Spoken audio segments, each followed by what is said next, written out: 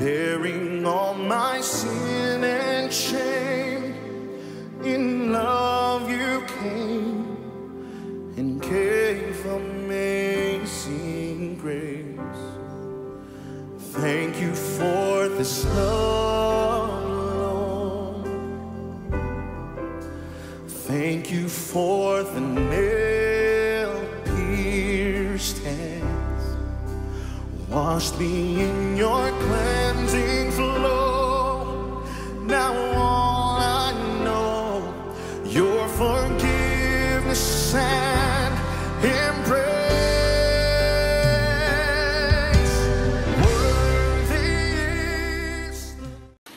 Ladies and gentlemen, we want to welcome you to this, our second Advent service that we are sharing with you. And of course, you know, we are well into the celebration of the Christmas season and the first coming of Jesus Christ. So in that spirit, we welcome you wherever you are listening from, whether you're from the Mount Zion Charge or you're from the Farmites Charge. Mount Zion meaning Bartown, Lilliput, and Mount Zion congregation are Farmites, or you're from the Caribbean, listening, and or in the North American region or European region. We welcome you, and we trust that the season has already brought you much blessing and prosperity and inspiration. So as we commence today, we want to start with a very well-loved song of mine, and I guess for a lot of you too, O come, Emmanuel.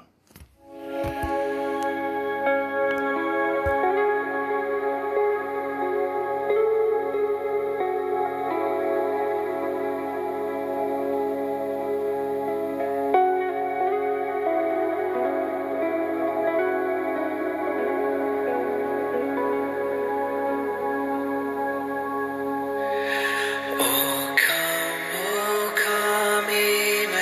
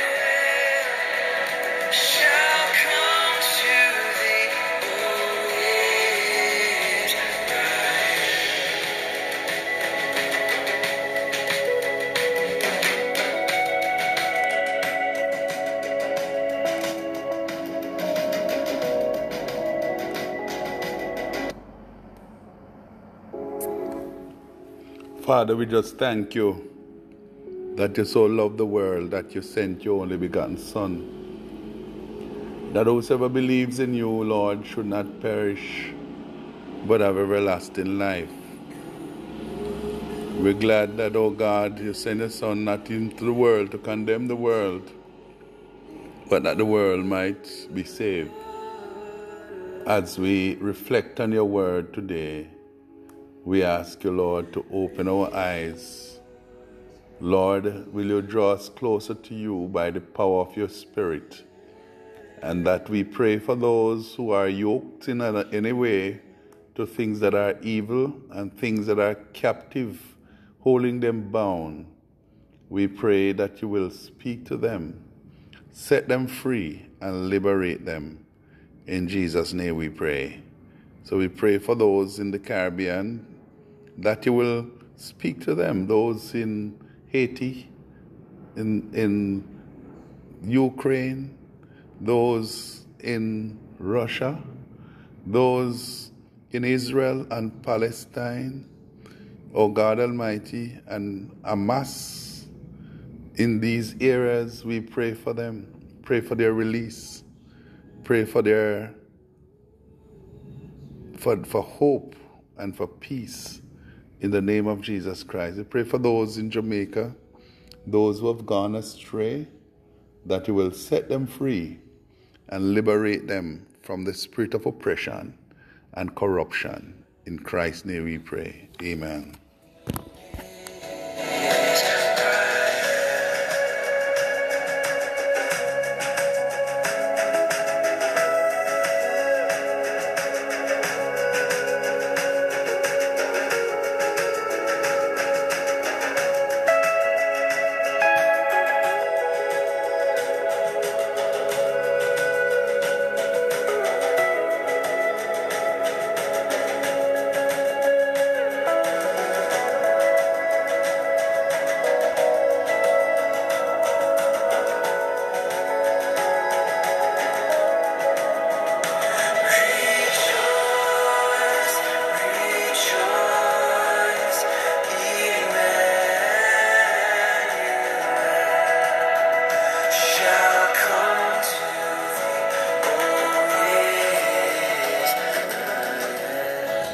Hallelujah.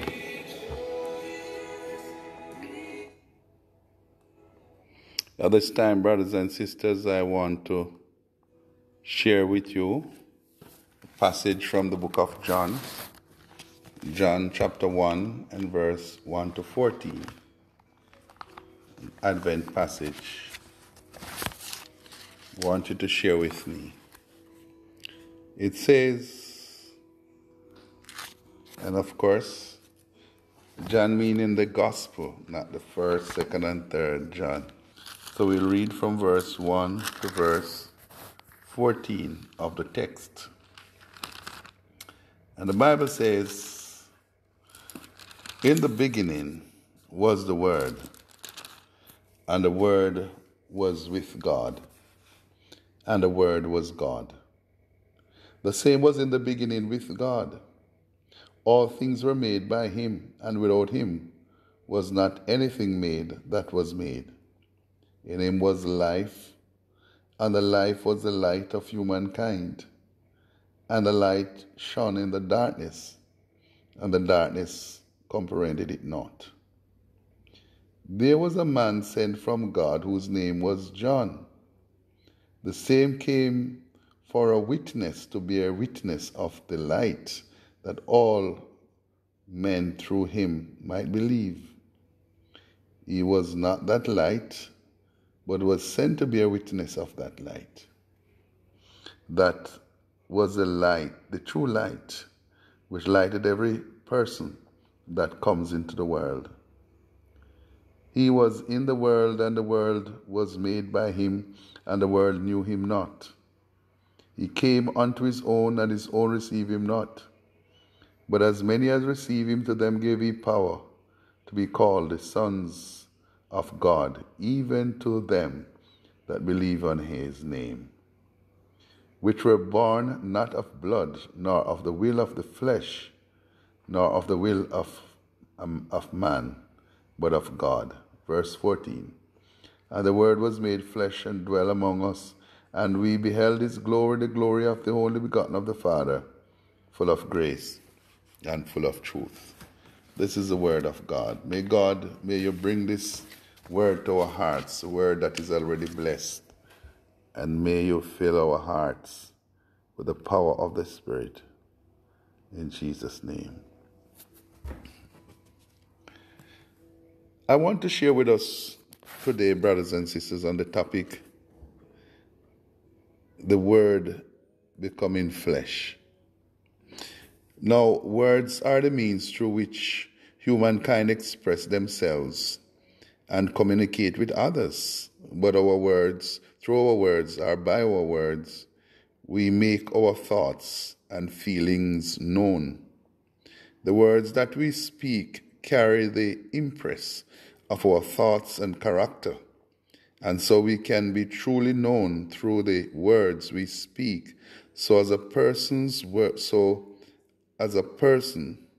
Person's word is the person's character in expression. So if you want to know and truly know somebody, just get them talking or speak to them. The whole character and everything about them will be revealed. In a similar way, the Word of God is the means by which God communicates his full essence and being to us. It is the means through which God expresses his power, his intelligence, and his will. The Bible refers to Christ as the Word of God. That's why the Bible itself is the entire expression of God and is centered around Jesus Christ. And so we don't say the words of God, we say the Word of God. Okay? So the Word of Jesus Christ is described as the Word. All right? The Word of God. Since through Christ, God reveals his will, God reveals his purpose, and God reveals his character to humankind. So as we express ourselves through words, so God expresses himself through Jesus Christ, his Son, for he is the expressed image of the Father. Christ is the Word of God, by virtue of the fact that through Christ, God reveals himself in the person of Jesus Christ. Christ, brothers and sisters, did not only bring God's message to us. Christ is the message himself, which God wants to get to us. Hebrews 1 and verse 1 to 3 says, God, who in olden times and in different ways spoke in time past unto the fathers by the prophets. Verse 2, he has in these last days spoken unto us by his Son, whom he has appointed heir of all things, by whom also he made the world. And verse 3 says, who being the brightness of his glory and the express image of his person, and upholding all things by the word of his power. You see that? Now, when he had by himself, the passage continues to say, purge our sins, he sat down on the right hand of the majesty and high. Christ in being then expresses the image of the Father. That's why when Philip was inquiring of him, show me the Father and it will suffice us, he says, have I been so long time with you and you ask me to show the Father to you? Don't you know that I am in the Father and the Father is in me? Christ then is the express image of the Father and is like a die representing the original design or copy, the person and nature of God, the Father, and he shows the entire character of God to us. Brothers and sisters, though there is a oneness between them both, at the same time, there is a distinctivity. So we know the Father is different from the Son, and so on and so forth, although there is a unique oneness between them. The Greek word used for the word in the text is the Greek word logos. And logos in its original form means sayings or word. Word here, then, is a proper noun. Notice that it is written as a proper noun. In the beginning was the Word. Logos, or the Word, then, personified God the Father and his revelation of himself to us. In Greek philosophy and its world view, the Logos was thought of as a bridge between the transcendent God and the material universe. Now, in this understanding, it would likely make reference to God mediating principle between God and the world. John, however, presents Jesus not just as a mediating principle, but presents Jesus as a personal being, fully divine, yet fully human. For he became flesh. He was from the beginning. He was with God. He was also God. He was God's expression which brought creation into existence. Let there be, and there was. But then, when he wanted to find a way to connect with humankind and to redeem them, the Word became flesh and dwelt with us. Came man, be like us. Bible says Christ, who thought it robbery not to be equal with the Father, made himself of no reputation and took upon himself the form of a servant. He became like us. Hear what John 1, verse 1 to 3 and verse 14 in actual reading tells us. It said, in the beginning was the Word, and the Word was with God, and the Word was God. The same was in the beginning with God. All things were made by him, and without him was not anything made that was made. In verse 14, and the Word was made flesh and dwelt among us, and we beheld his glory, the glory as of the only begotten of the Father, full of grace and full of truth. The Word becoming flesh speaks, in essence, to the incarnation of Christ.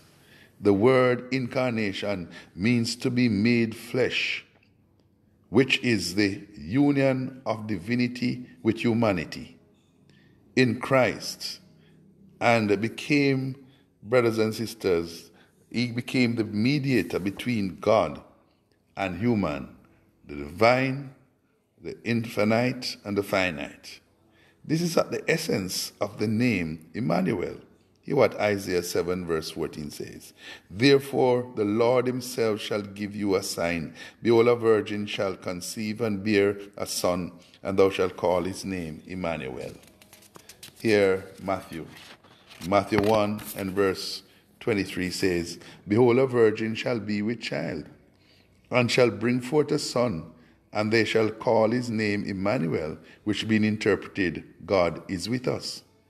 The name Emmanuel is a symbolic name, meaning God with us, expressed through the incarnate Son of God. This, brothers and sisters, is a title describing the deity of the person of Christ, the Son of God, and implies that God himself has come to us through the person of Jesus Christ. Now, when the Word was made flesh, brothers and sisters, based on the text we read, we see where the Bible says, he brought life, for in him was life. Now, we were all dead under the condemnation of sin and death, but when Christ came, he brought life. Christ came that we may truly live, spiritually, emotionally, physically, socially, financially, brothers and sisters, living and living abundantly. Hear what John 3, verse 15 to 16 tell us that whosoever believes in him should not perish but have eternal life. And verse 16 says, for God so loved the world that he gave his only begotten Son, that whosoever believe in him should not perish but have everlasting life. Hear what John 10 and verse 10 says to us. The thief comes not but for to steal and to kill and to destroy. Jesus says, I am come that you might have life and that you might have it more abundantly. Brothers and sisters, with the word becoming flesh, Christ come to break everything that is dead on us.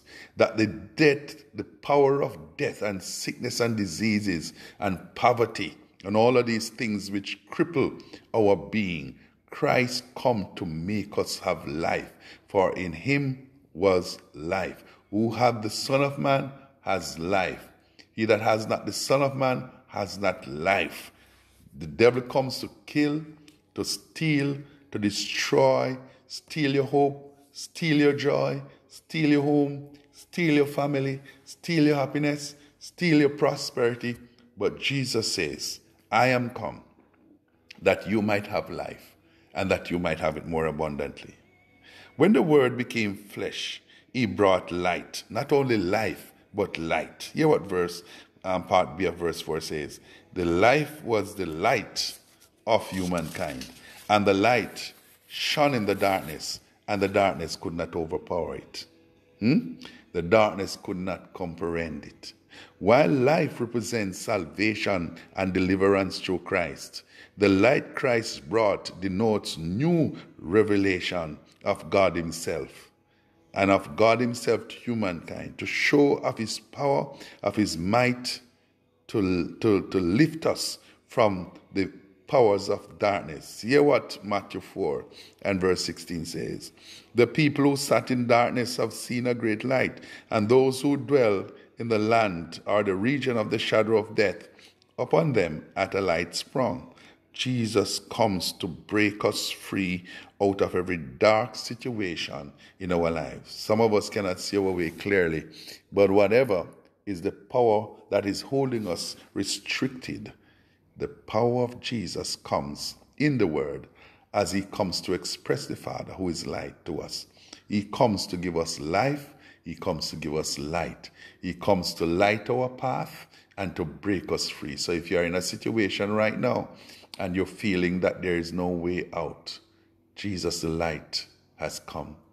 The Bible says, arise and shine, for your light has come, and the glory of the Lord is risen upon you. When the Word became flesh, he came to make us into true children of his Father and to make us part of the family of God, to make us become heirs and joint heirs of the promises of God. What verse 10 to 13 tell us? He was in the world, and the world knew him not. The world was made by him, and the world knew him not. He came unto his own, and his own received him not. Verse 12, but as many as receive him, to them gave he power to become the children of God, even to them that believe on his name. He comes to make us family. Yes, 1 John 3 and verse 1 to 2 say, behold, what manner of love the Father has bestowed upon us, that we should be called the children of God. Therefore the world knows us not, because they knew him not. Beloved, now are we the children of God, and it does not yet appear what we shall be, but we know that when he shall appear, we shall be like him, for we shall see him as he is.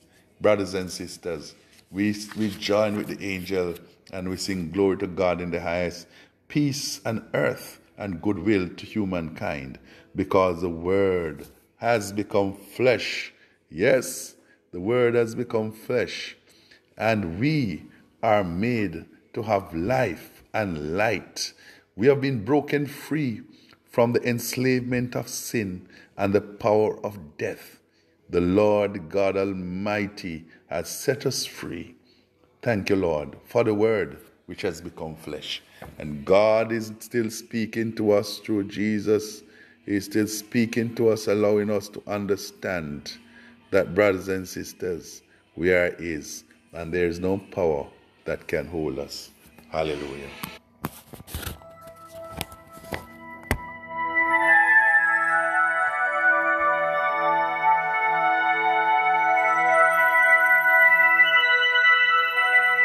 Jesus said, I am the light of the world. Whoever follows me will not walk in darkness, but will have the light of life.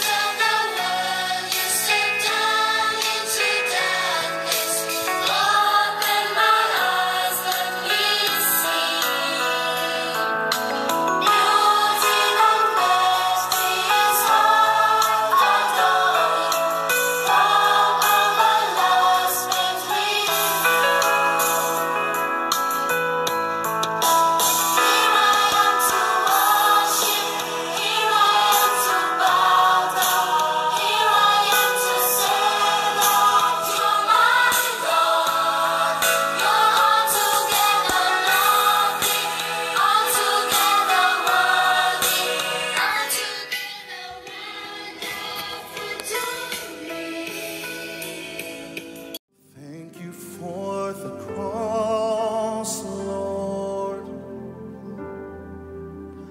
Thank you for the price